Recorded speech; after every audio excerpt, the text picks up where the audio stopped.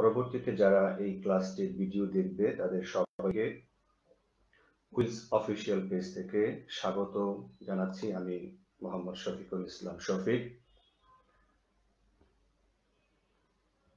আমরা হিসাব বিজ্ঞান প্রথম পত্রের অধ্যায় 6-এর প্রাপ্য হিসাব করছিলাম এবং সেখানে আমরা অলরেডি, তোমরা জানো যে চারটি লেকচার আমরা অলরেডি পার করেছি তোমাদের সাথে। আজকে আমরা এই অধ্যায়টির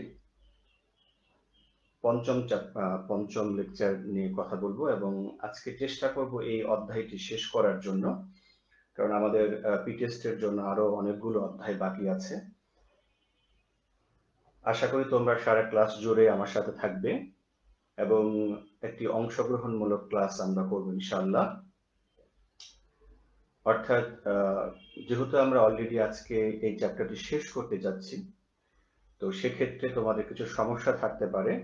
সেই সমস্যাগুলো আমার সাথে শেয়ার করবে অবশ্যই ইনবক্সে, আমি উত্তর দেওয়ার চেষ্টা করব। সেটি এই লেকচার ভিত্তিক হোক, প্রথমে আমরা এই লেকচার থেকে সমস্যা সলভ করব, আর প্রয়োজনে যদি পিছনের 4টি লেকচারে কোনো সমস্যা থাকে সেখান থেকে তোমরা প্রশ্ন করতে পারো, আমি উত্তর দেওয়ার চেষ্টা করব।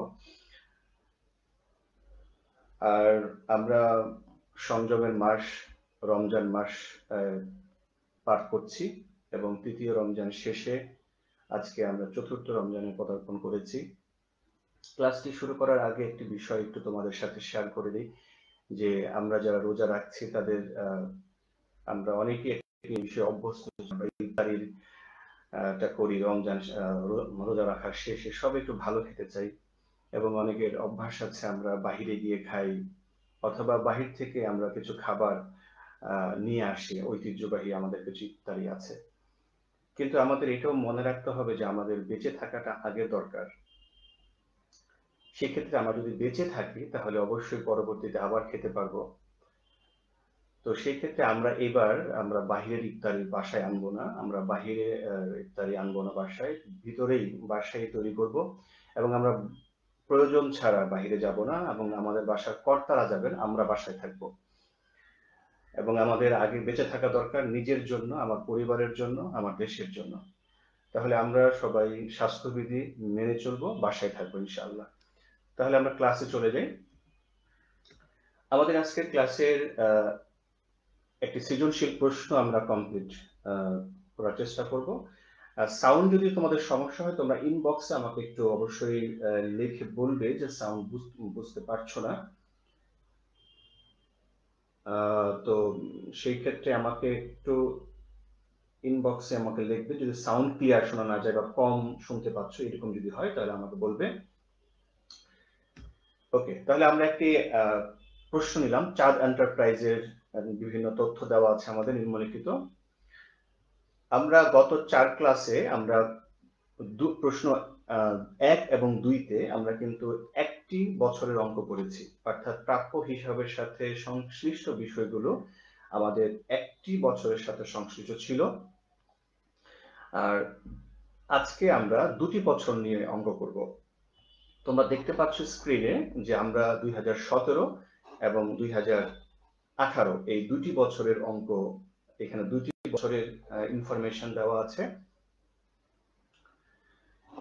আমরা যদি দেখি যে 2017 সালে যে বিষয়গুলো দেওয়া আছে, প্রাপ্য হিসাব, অনাদায়ী পাওনার সঞ্চিতির উদ্বৃত্ত দেওয়া আছে, প্রারম্ভিক উদ্বৃত্ত, লিখিত অনাদায়ী পাওনার পরিমাণ দেওয়া আছে 7,000, লিখিতব্য যেটাকে আমরা নতুন বলি, নতুন অনাদায়ী পাওনা দেওয়া আছে 9,000 এবং অনাদায়ী পাওনার সঞ্চিতি রাখতে হবে অর্থাৎ নতুন সঞ্চিতি দেওয়া আছে 6%। এবং আমরা যদি 2018 সালের ইনফরমেশন গুলো দেখি, সবগুলোই 2017-এর মতো, শুধু একটি জায়গায় তোমরা যদি খেয়াল করো অনাদায়ী পাওনার সঞ্চিতি সেটি নেই, শূন্য। তাহলে আমাদের 2017 এবং 2016 সালের ইনফরমেশনের মধ্যে একটি পার্থক্য আছে, সেটি হলো অনাদায়ী পাওনার সঞ্চিতি অর্থাৎ সঞ্চিতির উদ্বৃত্ত 2017 সালে আছে এবং 2018 সালে সেটা নেই। এটাই হলো 2017 এবং 2018 সালের পার্থক্য। এবং সর্বোপরি আমাদের পিছনের 1-2 অঙ্কের মধ্যে পার্থক্য হলো আমরা সাধারণত একটি বছর নিয়ে অঙ্ক করেছি, আর আজকে আমরা 2টি বছরের ইনফরমেশন নিয়ে অঙ্ক করতে যাচ্ছি।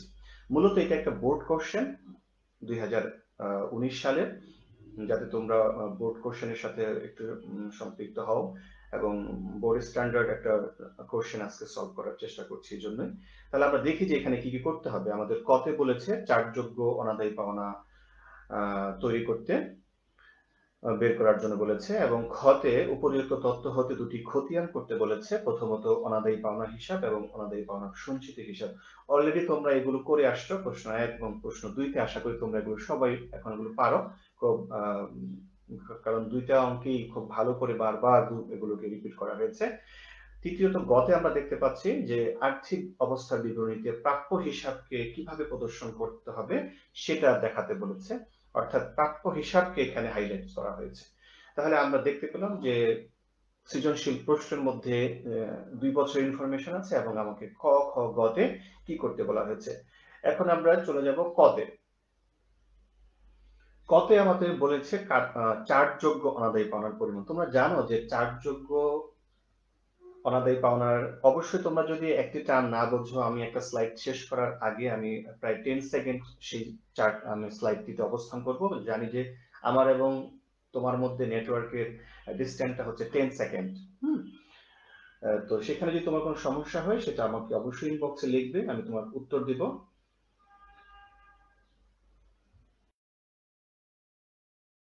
অনাদায়ী পাওনার পরিমাণ বের করার জন্য আমরা একটা চার্ট করি, বা সেই চার্টে কিন্তু একটি টার্ম লাগে, সেটি হচ্ছে অনাদায়ী পাওনা সঞ্চিতি।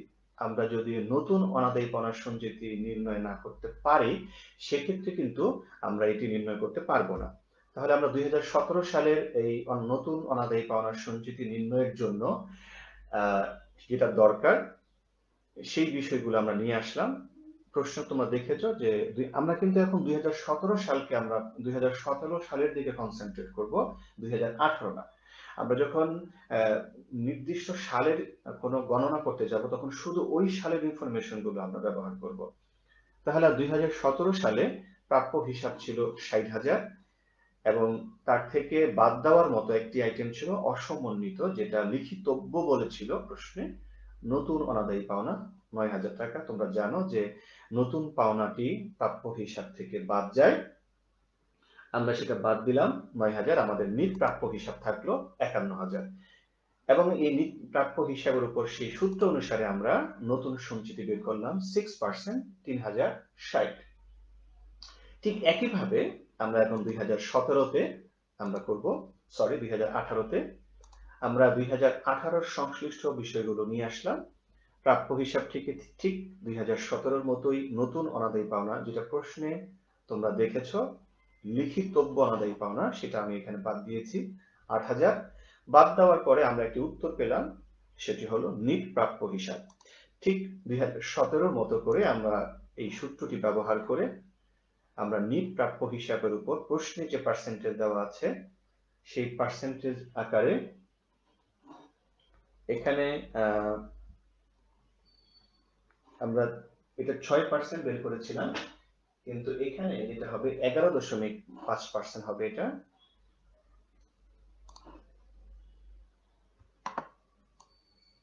এটা হবে 11.5%। আমরা নতুন অনাদায়ী পাওনার সঞ্চিতি 2018 সালে যেটা ধরবো সেটা হচ্ছে 11.5%। ওকে, তাহলে আমাদের 2018 সালের অনাদায়ী পাওনার সঞ্চিতি, যেটা নতুন অনাদায়ী পাওনার সঞ্চিতি, সেটা আমরা পেলাম 7,130 টাকা। ওকে, তাহলে আমরা এই চার্জযোগ্য অনাদায়ী পাওনা তৈরির জন্য একটি গণনা করলাম এবং সেখানে 2টি বছরের ইনফরমেশন আমরা পেলাম, একটা হলো 3,060 এবং একটা হলো 7,130। পরবর্তীতে আমরা এখন ক তৈরি করব। তাহলে আমরা একটি চার্ট তৈরি করলাম, আগে থেকে তৈরি করা আছে তোমাদের জন্য, যাতে কম সময় লাগে, কারণ মাত্র ক্লাসটি 40 মিনিট। সেক্ষেত্রে আমরা 2টি বছর দিয়েছি, দেখো এখানে আমরা 2017 সালের ইনফরমেশন লিখব। তাহলে আমরা যে সিরিজটা সেই সিরিজটা ফলো করব। আমরা কি শিখেছি? পুরাতন অনাদায়ী পাওনা আমাদের এই প্রশ্নে দেওয়া আছে ৭,০০০। তোমরা যদি প্রশ্নটি খেয়াল করো, তার সাথে আমরা যোগ করেছি নতুন অনাদায়ী পাওনা ৯,০০০। আমরা যোগফল পেয়েছি ১৬,০০০ টাকা। তার সাথে এই যে একটু আগে আমরা পিছনের স্লাইডটিতে আমরা যে নতুন সঞ্চিতি বের করেছি সেটা কিন্তু ছিল এই বছরের ৩,০৬০। সেটা আমরা যোগ করি। যোগ করার পর আমাদের যোগফল হলো ১৯,০৬০। সেখান থেকে বাদ দিয়েছি পুরাতন সঞ্চিতি ৩,০৬০।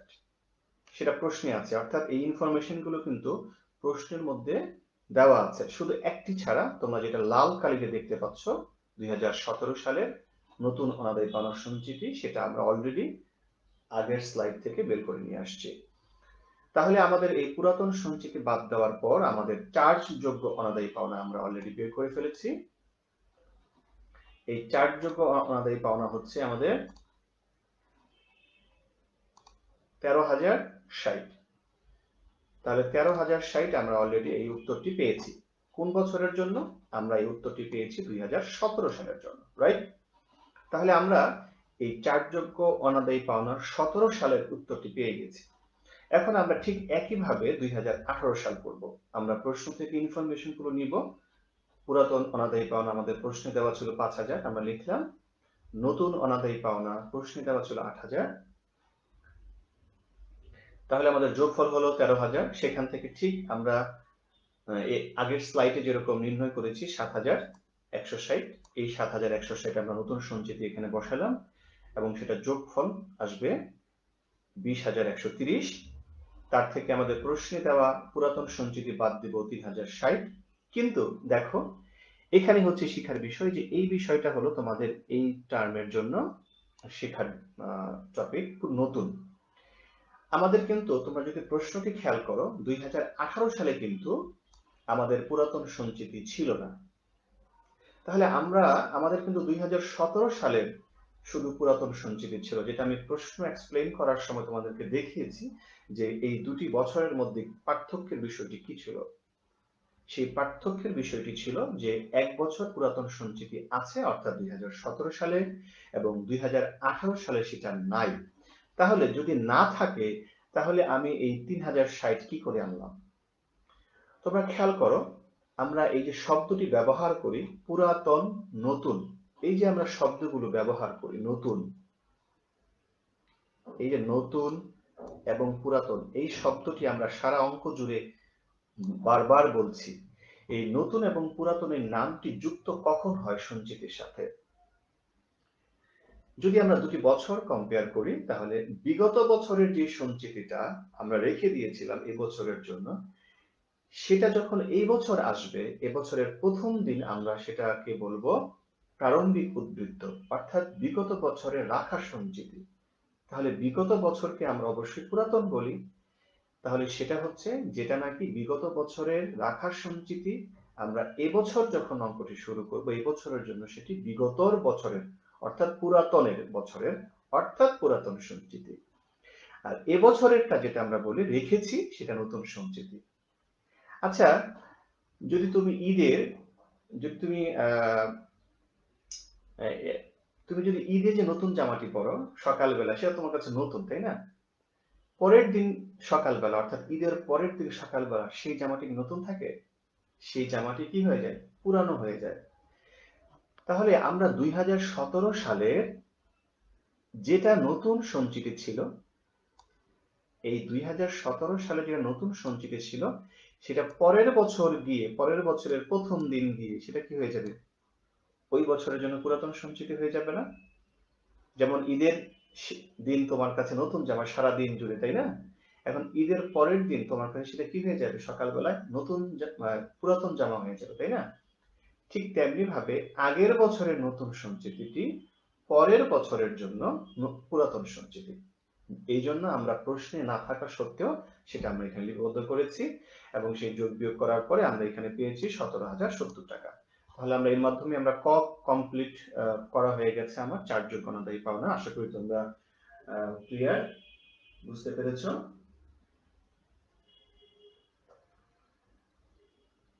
এখন আমরা চলে যাব পরের স্লাইডে। অনাদায়ী পাওনা হিসাব অলরেডি তোমরা এটা 1 এবং 2 নম্বর অঙ্কে অলরেডি কমপ্লিট করা হয়ে গেছে তোমাদের। আমি আগে থেকেই হিসাবটি তৈরি করে রেখেছি এবং তোমরা জানো যে এই হিসাবটি কিন্তু তোমরা যদি প্রশ্নটি একটু মনে করো যে আমি কিন্তু এই প্রশ্নের মধ্যে প্রশ্ন 1 এবং প্রশ্নের 2 এর মতো করে জাবেদা করতে বলিনি। কেন বলিনি? কারণ তোমাদের যখন আমি শিখাচ্ছিলাম আমি জাবেদা করে করে শিখাচ্ছিলাম, কিন্তু তোমরা যদি বোর্ড কোশ্চেন দেখো, আমি কিন্তু আজকের অঙ্কটি একটি বোর্ড কোশ্চেন নিয়েছি 2019 সালের। যদি তুমি বোর্ড কোশ্চেন দেখো সেখানে কিন্তু সব সময় যে জাবেদা করতে বলবে তা কিন্তু না। তাহলে তুমি খতিয়ান কি করে করবে? তুমি এটা খতিয়ান তোমাকে এই খতিয়ানের জন্য জার্নালটি তোমার ব্রেনে করতে হবে, মাথায় করতে হবে, ওইখান থেকে করে করে তোমাকে লিখতে হবে। এটি কিন্তু একটু কঠিন, কিন্তু আমি যেহেতু তোমাদেরকে শেখাচ্ছি তাই আমি তার সাথে সংশ্লিষ্ট জার্নালগুলোকে নিয়ে আসছি। কিন্তু জার্নালগুলো যে উপস্থাপন করেছি একটু ভিন্নভাবে। তুমি কিন্তু এইভাবে অবশ্যই জার্নাল লিখবে না। তুমি জানো জার্নাল কি করে করতে হয়, জার্নালের ঘর কি করে আঁকতে হয়। যেহেতু একটা স্লাইডে আমাকে দেখাতে হবে তাই আমি এগুলোকে একটু আমার মতো করে সাজিয়েছি এই যে জার্নালটি। তাহলে আমি অনাদায়ী পাওনা যখন করব, অনাদায়ী পাওনার সাথে সংশ্লিষ্ট বিষয়গুলো আমরা এখানে আনি, তোমরা জানো। তাহলে আমরা এই অনাদায়ী পাওনার সাথে সংশ্লিষ্ট বিষয়গুলো 2017 সালের গুলো আমরা লিখব প্রথমে, যেহেতু আমরা 2 সালের অঙ্ক করছি, এবং 2018 সালের গুলো লিখবো আমরা পরবর্তীতে। তাহলে আমরা ঘর করে নিলাম তারিখ, হিসাবের শিরোনাম, ডেবিট টাকা, ক্রেডিট টাকা এবং উদ্বৃত্ত লিখলাম। এবং সেক্ষেত্রে আমরা 2017 সালে শুরু করলাম এবং এখান থেকে আমরা জার্নাল থেকে আস্তে আস্তে আমরা এই খতিয়ানের মধ্যে সেগুলোকে ট্রান্সফার করব।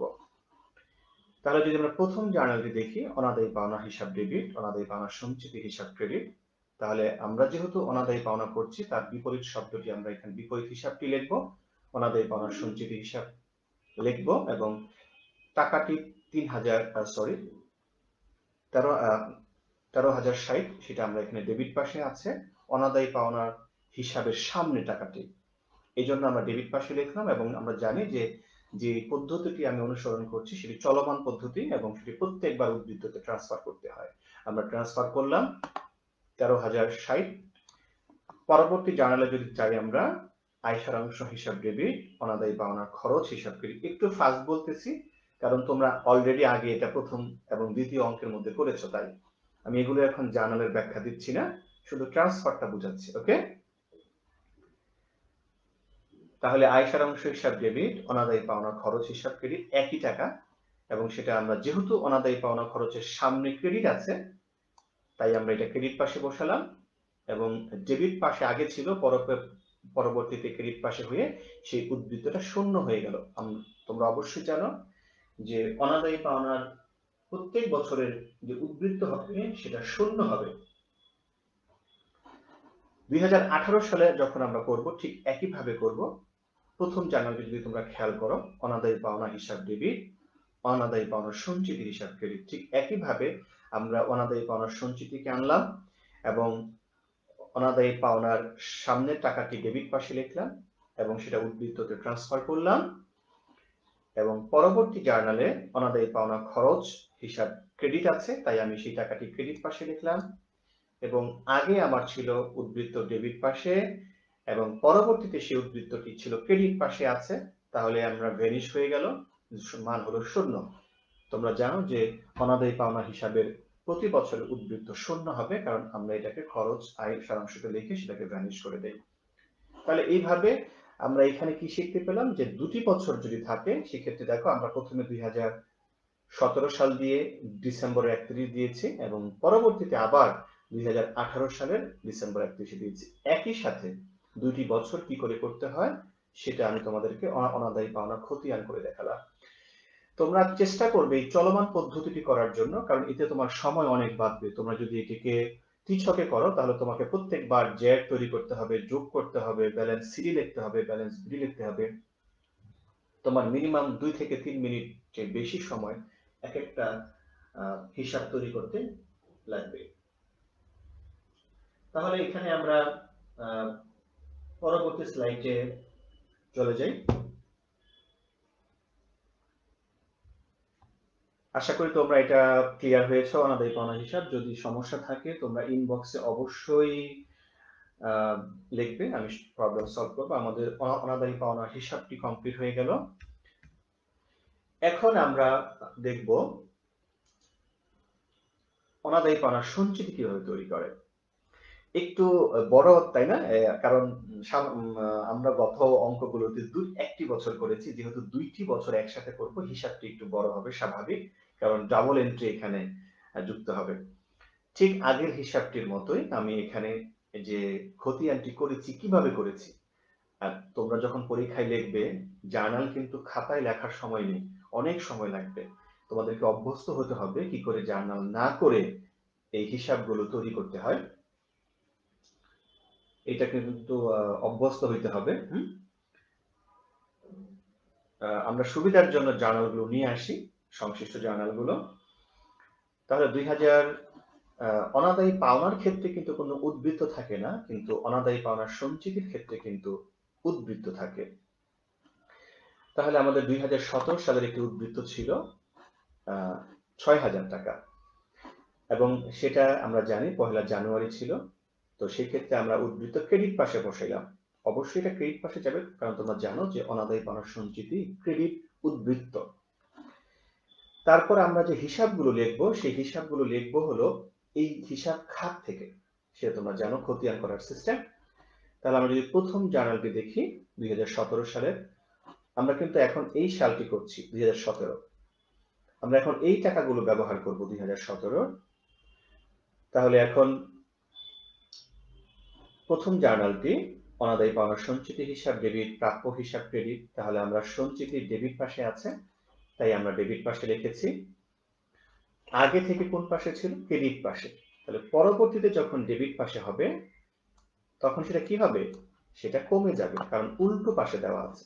তাহলে 6000 থেকে যদি 1000 আমরা 7000 বাদ দিই, তাহলে আমরা যদি এটাকে সংখ্যায় বলি যে +6000 -7000, তাহলে ইকুয়াল টু -1000। মানে কি?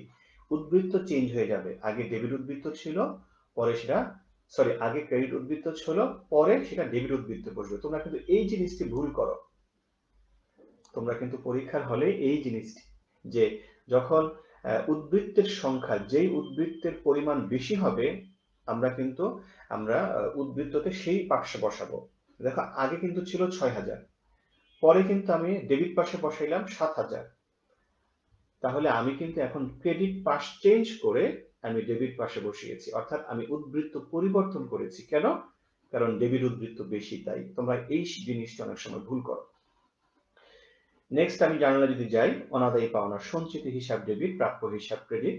তাহলে আমরা অনাদায়ী পাওনার সঞ্চিতি ডেবিট পাশে লিখেছি টাকা, ঠিক এখানেও তাই ডেবিট পাশে লিখবো 9000।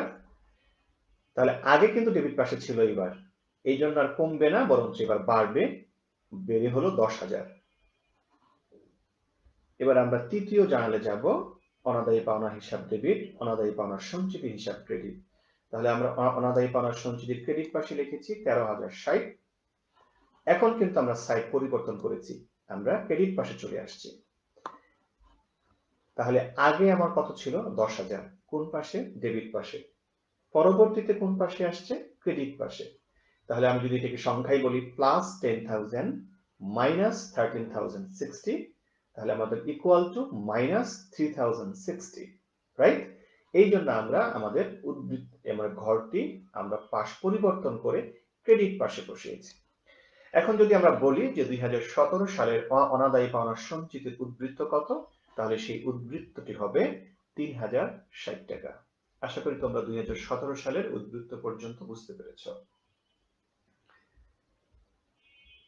তাহলে আমরা এখন ঠিক একইভাবে 2018 সালে যাব। 2018 সালে 2018 সালে গিয়ে আমরা দেখতে পাচ্ছি যে এখানে কিছু অ্যামাউন্ট আছে। আমরা এখন এই সালের মানে 2018 সালের ইনফরমেশন গুলো এখন আমরা লিখবো। তাহলে আমরা এই পর্যন্ত কিন্তু কমপ্লিট করে ফেলেছি। এখন আমরা 2018 সালের ঠিক জার্নালগুলো, আবার সেম জার্নাল, অনাদায়ী পাওনা সঞ্চিতি হিসাব ডেবিট, প্রাপ্য হিসাব ক্রেডিট। তাহলে আমরা ডেবিট পাশে লিখলাম, এবং আমরা ডেবিট পাশে উদ্বৃত্ত বসাইলাম। এখন দেখো আগে কিন্তু এই বছরে যেহেতু আমরা দুটি বছর একসাথে করছি, তাহলে আমাদের আগের বছরের উদ্বৃত্তের সাথে এটা কিন্তু কাজ করতে হবে। আগের বছরের উদ্বৃত্তের সাথে এটার একটা ব্যালেন্স করতে হবে। তাহলে আগে কত ছিল? 3060 কোন পাশে ছিল? ক্রেডিট পাশে ছিল। এখন কোন পাশে বসিয়েছি? খেয়াল করো, ডেবিট পাশে। তাহলে যদি ডেবিট পাশে বসাই তাহলে কি হবে? কমে যাবে, -3060 প্লাস 5000। তাহলে সেই মানটি কমে ইকুয়াল টু 1940, অর্থাৎ ডেবিট উদ্বৃত্ত আসছে, পজিটিভ অ্যান্সার আসছে। এই জন্য আমরা পাশ পরিবর্তন করে ডেবিট পাশে বসিয়েছি। পরবর্তীতে আমরা যদি যাই অনাদায়ী পাওনার সঞ্চিতি হিসাব ডেবিট, প্রাপ্য হিসাব ক্রেডিট, তাহলে আমরা এই সঞ্চিতি ডেবিট অনুসারে আবার ডেবিট পাশে বসালাম। বসানোর পরে আমাদের যেহেতু আগে থেকে ডেবিট পাশে ছিল তাই আমরা যোগ করেছি, কারণ ডেবিটের পরে যদি আবার ডেবিট ঘরে বসে তাহলে যোগ হয়, তোমরা জানো। যোগ করে আমরা 9940 পেয়েছি। থার্ড জার্নাল যদি তোমরা খেয়াল করো, অনাদায়ী পাওনা হিসাব ডেবিট, অনাদায়ী পাওনা সঞ্চিতি হিসাব ক্রেডিট, ক্রেডিট পাশে, তাহলে আমরা ক্রেডিট পাশে বসিয়েছি 17070। আগে কোথায় ছিল? ডেবিট পাশে, উল্টো পাশে। এখন কোথায় বসিয়েছি? ক্রেডিট পাশে। তাহলে আগে কি ছিল? Plus 9940 minus 17070। যদি আমরা সেটা ক্যালকুলেশন করি আমাদের অ্যান্সার কি আসে? -7130। তোমরা কিন্তু ক্যালকুলেটরও প্লাস মাইনাস দিয়ে করতে পারো যদি তোমাদের বেশি সমস্যা হয়। যদি পজিটিভ অ্যান্সার আসে ডেবিট পাশে উদ্বৃত্তের ডেবিট পাশে লিখবে, যদি নেগেটিভ অ্যান্সার আসে উদ্বৃত্তের ক্রেডিট পাশে লিখবে। তোমাদের যদি বেশি সমস্যা হয় এটা ক্যালকুলেটরের মাধ্যমে এই টেকনিকটা অবলম্বন করতে পারো। তাহলে আমরা যদি দেখি যে এতক্ষণ যা করলাম, যে অনাদায়ী পাওনার সঞ্চিতির যদি আমরা জানুয়ারি 2017 সালের উদ্বৃত্ত বলি তাহলে সেটা হবে 3060, এবং যদি 2018 সালের উদ্বৃত্ত বলি তাহলে হবে 7130। আর যদি এখন অনাদায়ী পাওনার সঞ্চিতির সর্বশেষ উদ্বৃত্ত বলি তাহলে সেটা হবে 7130। এর মাধ্যমে আমরা এই অনাদায়ী পাওনার সঞ্চিতিটি কমপ্লিট করলাম। আশা করি তোমরা 2 বছরের সঞ্চিতি কি করে অন্তর্ভুক্ত করতে হয় খতিয়ানে সেটা তোমরা শিখেছো, এবং সেটা আমরা দেখতে পাচ্ছ জার্নাল থেকে কিন্তু একটু একটু করে আমরা এই হিসাবটি তৈরি করেছি। এর মাধ্যমে আমরা আজকে অনাদায়ী পাওনার সঞ্চিতি হিসাবটি তৈরি করা শিখলাম, এবং এটা কমপ্লিট কিভাবে করতে হয় সেটা তোমাদের শিখলাম, এবং ছোট্ট একটি টেকনিকও আমি তোমাদের শেষের দিকে শিখিয়ে দিয়েছি। এরপরে আমরা চলে যাব গতে, যে সেখানে বলেছিল একটি আর্থিক অবস্থা বিবরণী তৈরি করার জন্য, সেটা অর্থাৎ আর্থিক বিবরণীটি কি করে আর্থিক বিবরণীতে প্রাপ্য হিসাবকে দেখাতে হয় সেটা দেখানোর জন্য। তো তোমরা একটু দেখো এখানে আমি কিভাবে অন্তর্ভুক্ত করেছি, হিসাবটি তৈরি করেছি আংশিক আর্থিক অবস্থা বিবরণী, একটু খেয়াল করো।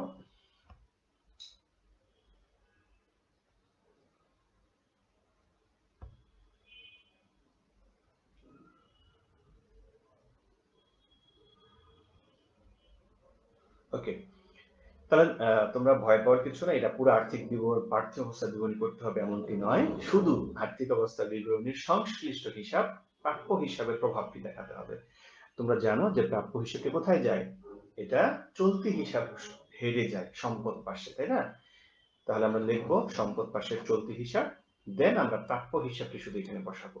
এবং তোমাদেরকে মনে রাখতে হবে, অবশ্যই জানো যে শুধু প্রাপ্য হিসাব থেকে শুধু নতুন গুলো বাদ যায়, অর্থাৎ অসমন্বিত বিষয়গুলো আমরা এখান থেকে বাদ দিই।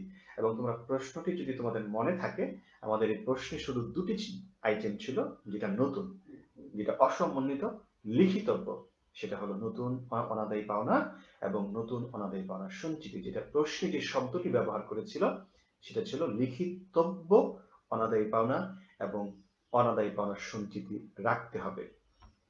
তাহলে আমরা যদি এখন দুটি বাদ দিই তাহলে আমরা উদ্বৃত্ত পাচ্ছি 47,940। এটা কোন বছরের? 2017 সালের। তাহলে আমরা এখন একইভাবে 2018 করব, একইভাবে আংশিক অংশটি করব, এবং সেটি অবশ্যই একটি ঘর করে করতে হবে, যেহেতু আর্থিক অবস্থা করতে বলেছিল একটা সম্মান রক্ষা করতে হয়, এটা গণনা আকারে করা যাবে না। এবং সেটা চলতি হিসাবের একইভাবে চলতি হিসাবের হেডিং এর আন্ডারে সম্পদ পাশে প্রাপ্য হিসাব থেকে এই সালেও আমাদের দুটি নতুন ছিল, একটি নতুন অনাদায়ী পাওনা এবং নতুন অনাদায়ী পাওনা সঞ্চিতি। একইভাবে 2017 সালের মতো করে আমরা বাদ দিয়ে আমরা ব্যালেন্স পেলাম 54,870 টাকা। যদি আমরা বলি যে এই বছর এই উত্তরটি করে কি পেলাম, 2018 সালের আর্থিক অবস্থার বিবরণীর প্রাপ্য হিসাবের উদ্বৃত্ত 54,870 টাকা। আশা করি তোমরা এটা ক্লিয়ার বুঝতে পেরেছো, সমস্যার কথা না। তোমরা জাস্ট আমার যেটা আমি মনে করি তোমরা রিভিশন দিচ্ছ, বিকজ 1 এবং 2 তে এই বিষয়গুলোকে আমি তোমাদেরকে একটি একটি করে ভেঙে ভেঙে বুঝিয়েছি। তাহলে এর মাধ্যমে আমরা কিন্তু অলরেডি আমরা একটি বোর্ড কোশ্চেন সৃজনশীল প্রশ্ন নাম্বার 3 একেবারে কমপ্লিট করে ফেললাম, ক, খ এবং পরবর্তীতে সর্বশেষ গটি।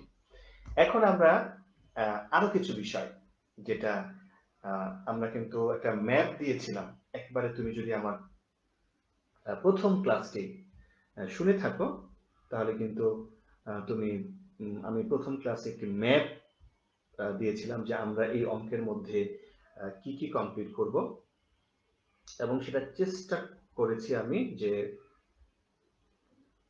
সেগুলো এখানে তোমাদেরকে দেখানোর জন্য।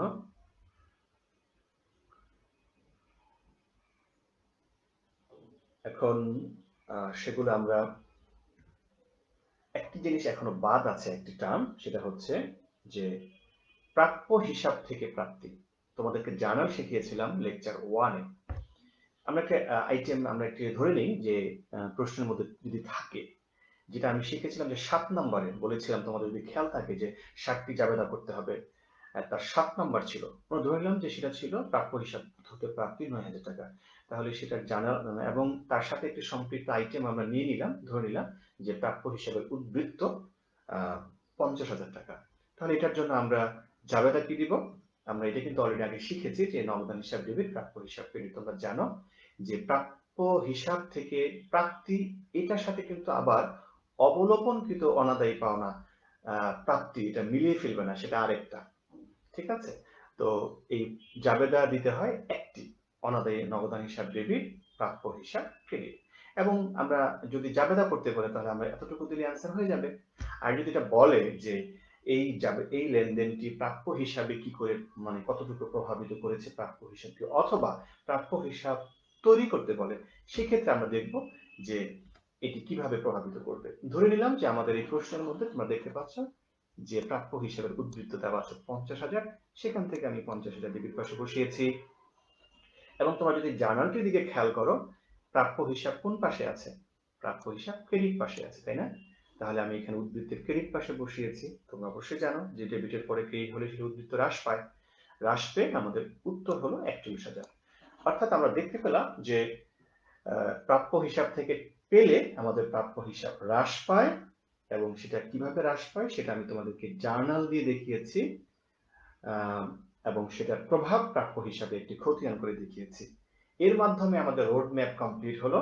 এখন যদি আমরা টোটাল এই একটু লুক ব্যাক লেকচার 1 to 5 একটু ফিরে দেখি যে আমরা 1 to 5 এ কোন কোন টার্মগুলো শিখেছি। ওকে, আমরা প্রথমে শিখেছি যে প্রাপ্য হিসাব কি করে সৃষ্টি হয়, প্রাপ্য হিসাবের কি করে বৃদ্ধি হয়, প্রাপ্য হিসাবের কি করে হ্রাস হয়, এবং প্রাপ্য হিসাব কেন গুরুত্বপূর্ণ, কিভাবে হিসাব রক্ষণ করতে হয়, কেন হিসাব রক্ষণ করতে হয়, প্রতিষ্ঠান কেন এই প্রাপ্য হিসাবের দিকে এত গুরুত্ব দেয়, এটার বিশদ আলোচনা আমরা লেকচার 1 এ শুনেছি। তারপর আমরা শিখেছি পুরাতন অনাদায়ী পাওনা, এটা বিভিন্ন শব্দ শিখেছি। আশা করি তুমি যদি লেকচার 1 টি শুনে থাকো তাহলে তুমি যে কোনো প্রশ্নের উত্তর থেকে বের করতে পারবে কোনটি নতুন, কোনটি পুরাতন, কোনটি উদ্বৃত্ত, কোনটি প্রারম্ভিক, কোনটি সমাপনী, এবং কিভাবে পুরাতন অনাদায়ী পাওনাকে লিপিবদ্ধ করতে হয়, জার্নাল করতে হয়, আইডেন্টিফাই করতে হয়, সেগুলো শিখেছি। আমরা শিখেছি নতুন অনাদায়ী পাওনা কিভাবে আইডেন্টিফাই করতে হয়, খতিয়ান করে শিখেছি, জার্নাল করে শিখেছি, সেটাকে উদ্বৃত্ত পত্রে প্রভাবিত হতে আমরা শিখেছি, তাই না? ওকে, তারপরে আমরা শিখেছি নতুন অনাদায়ী পাওনা সঞ্চিতি কি করে তৈরি করতে হয় গণনা করে, সেটা কি করে চার্জযোগ্য অনাদায়ী পাওনাতে প্রভাবিত করতে হয়, সেটা কি করে প্রাপ্য হিসাবকে প্রভাবিত করতে হয়, এবং কখন কোন জার্নালটি দিতে হয়, পজিটিভ অ্যান্সার আসলে কোন জার্নালটি দিতে হয়, নেগেটিভ অ্যান্সার আসলে কোন জার্নালটি দিতে হয়, এটি কিন্তু আমরা খুব ভালো করে শিখেছি 3টি অঙ্ক দিয়ে, তাই না? নেক্সট আমরা শিখেছি অনাদায়ী পাওনা সঞ্চিতের উদ্বৃত্ত, অর্থাৎ যেটা পুরাতন অনাদায়ী পাওনা সঞ্চিতের উদ্বৃত্ত, এটার আমরা জার্নাল দেইনি, কখনো জার্নাল দেইনি, আমরা হিসাব করার সময় উদ্বৃত্ততে আমরা সেগুলোকে ব্যবহার করেছি এবং চার্জযোগ্য অনাদায়ী পাওনা নির্ণয়ের সময় সেগুলোকে ব্যবহার করেছি। এবং অবলোপনকৃত অনাদায়ী পাওনা আমরা আদায় শিখেছি কি, যদি আমরা জানি যে অনাদায়ী পাওনা এটা ক্ষতি, কিন্তু ক্ষতি যদি আদায় হয় সেটা আমরা কি করে লিপিবদ্ধ করব সেটা আমরা শিখেছি। হ্যাঁ, ওয়ালাইকুম আসসালাম, স্যার যুক্ত হয়েছেন, আপনাকে স্বাগতম। অনস স্যার আমাদের সাথে যুক্ত হয়েছে, আব্দুস স্যার, আমাদের কি বলে আলম স্যার যুক্ত হয়েছে আমাদের সাথে। আপনাদেরকে লাইভ ক্লাসে স্বাগতম অংশগ্রহণ করার জন্য। ওকে, তাহলে এখানে অবলোপনকৃত অনাদায়ী পাওনা আমরা প্রশ্ন 2তে শিখেছি কি করে এটাকে লিপিবদ্ধ করতে হয়, কি করে জার্নাল দিতে হয়, খতিয়ানি কিভাবে প্রভাবিত করতে হয় সেগুলো। আমরা 7-এ শিখেছি ধারে বিক্রয়, একটি জার্নাল দিয়ে, এবং প্রথম প্রশ্নে আমি সেটা তোমাদেরকে শিখিয়েছি। বিক্রয় ফেরত, সেটা প্রশ্ন 1-এ আমরা শিখেছি কি করে জার্নাল দিতে হয়, কি করে খতিয়ানিটাকে প্রভাবিত করতে হয়। তারপর সর্বশেষ শিখলাম আজকে আমরা যে প্রাপ্য হিসাব থেকে প্রাপ্তি, এবং এই 9টি আইটেম তোমাদেরকে আমি শিখিয়েছি, এবং এই 9টি আইটেম দিয়ে আমি তোমাদেরকে খতিয়ান করা শিখিয়েছি। এই 9টি আইটেম দিয়ে আমি তোমাদেরকে আর্থিক বিবরণী করা শিখিয়েছি, কিন্তু আংশিক, এবং সেটা দিয়ে তোমরা বিশদায় বিবরণী আংশিক তৈরি করেছ, আর্থিক অবস্থা বিবরণী আংশিক তৈরি করেছ। আশা করি তোমরা এই 3টি প্রশ্ন এবং 5টি লেকচারে এই অধ্যায়টি ভালো করে বুঝেছ, এবং তোমরা বাসায় এই 3টি অঙ্ক যদি প্র্যাকটিস করো, আশা করি তোমরা এই অধ্যায় থেকে প্রি টেস্টে অ্যান্সার করতে পারবে, টেস্টে অ্যান্সার করতে পারবে, এবং বোর্ডে তোমরা অ্যান্সার করতে পারবে। তবে একটু বলে নেই, এর সাথে আরো কিছু টুকিটাকি বিষয় আছে নোট সংক্রান্ত। আসলে আমাদের অনেক সিলেবাস এখনো বাকি, সেগুলো কমপ্লিট করতে হবে, অনেক অঙ্ক বাকি, এবং দ্বিতীয় পত্রের বড় বড় অঙ্ক বাকি আছে, সেগুলো ক্লাস বেশি দিতে হবে। সামনে আমাদের ঈদ আছে, হয়তো কিছুদিন বন্ধ থাকবে ক্লাস, তো সেটা প্রয়োজনে সময় পেলে আমরা সেই নোট নিয়ে কথা বলবো। তোমাদের কাছে রিকোয়েস্ট হলো তোমরা এই 3টি অঙ্ক এখানে ভিডিও দেখে কিন্তু তোমরা অঙ্কগুলোকে স্থায়ী রাখতে পারবে না, তোমাদেরকে 3টি প্রশ্ন এবং বেসিক গুলো খাতায় লিখতে হবে, এবং সেই উত্তরগুলো খাতায় লিখতে হবে, এবং বারবার প্র্যাকটিস করতে হবে। তারপরেও তোমাদের বইতে যে অঙ্কগুলো দেওয়া আছে এই 3টি ছাড়াও, এবং তোমাদের বইয়ের পেছনে বোর্ডের কোশ্চেন দেওয়া আছে, তোমরা সলভ করতে গিয়ে যদি কখনো সমস্যা হয় তাহলে আমাকে অবশ্যই ফোন করবে। এই আমার নিচে ফোন নাম্বার দেওয়া আছে, দেখো স্লাইডের নিচে, ফোন করে আমাকে সমস্যা বলবে, আমি চেষ্টা করব তোমাদেরকে সলভ করার জন্য। এবং অন্যান্য অঙ্ক যখন করবে যদি সমস্যা হয় আমাকে ফোন দিবে, তখন সমস্যাটা লিখে ফোন করবে, পৃষ্ঠা নাম্বার বলবে, তাহলে আমি তোমাদেরকে অল্প সময় সলভ করতে পারবো। আশা করি তোমরা ভালো থাকবে, এবং এর মাধ্যমে আমরা এই চ্যাপ্টারটি কমপ্লিট করলাম। তোমাদের সাথে এই প্রাপ্য হিসাব নিয়ে 5টি লেকচারে ছিলাম আমি শফিক। তোমাদেরকে চেষ্টা করেছি যতটুকু সম্ভব এক্সপ্লেন করার জন্য, বোঝানোর জন্য, সহজ করার জন্য। আশা করি তোমরা সেটা বুঝতে পেরেছো, উপকৃত হয়েছো।